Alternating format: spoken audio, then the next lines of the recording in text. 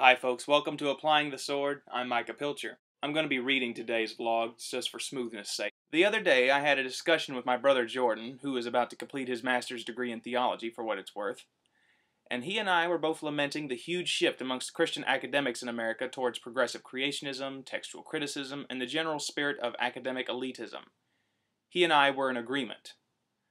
We both also observe that those who make these mistakes oftentimes quote one of two men to support their views on many different issues. These men are St. Augustine and C.S. Lewis.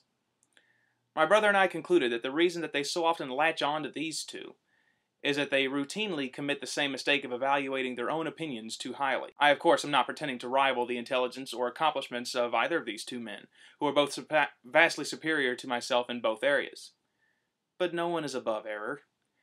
And I believe that these two men have done a lot of damage to the kingdom, given their powerful degree of influence. Remember, error breeds more error. Once you ever reach the point where you form an opinion, even from science, and then, after finding an objection to that opinion in the Scripture, if your first response is to alter or explain away the infallible text instead of allow it to be the mirror discussed in James 1, then the door is left wide open for all forms of heresy to be entertained, sooner if not later. Lewis's intellect and fondness of philosophy, for example, led him to a belief in universalism and ecumenicalism.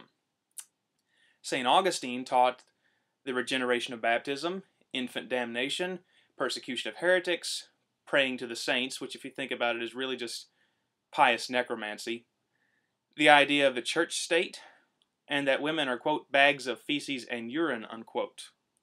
They could never have come to these conclusions if they had been truly Bible-based men.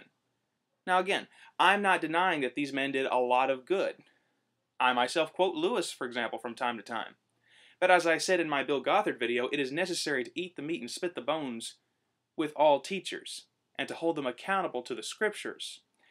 For all have sinned and come short of the glory of God, and God still can speak through donkeys.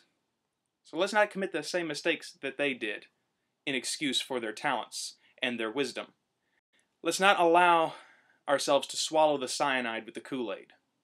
Let Scripture be our first and ultimate standard, and all other standards be subservient.